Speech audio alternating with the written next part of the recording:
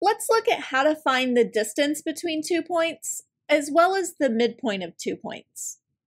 Let's start with distance. Let's suppose I have 2 points, P, which is x1, y1, and Q, which is x2, y2. And I want to find the distance between P and Q.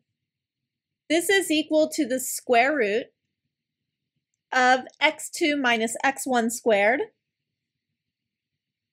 plus y2 minus y1 squared. And we can use this formula here to calculate the distance between any two given points. Let's consider the 2 points -1, 7 and 3, -5.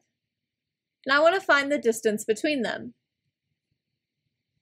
This is the square root of, we have x2, y2 for Q, and x1, y1 for P.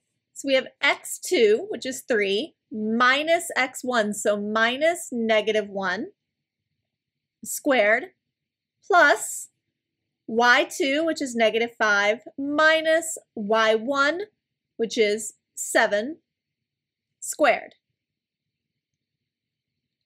3 plus 1 is 4, so this is 4 squared. And -5 minus 7 is -12, so -12 squared. 4 squared is 16, and 12 squared is 144. And this tells us we get the square root of 160. Next, let's look at how to find the midpoint between 2 points.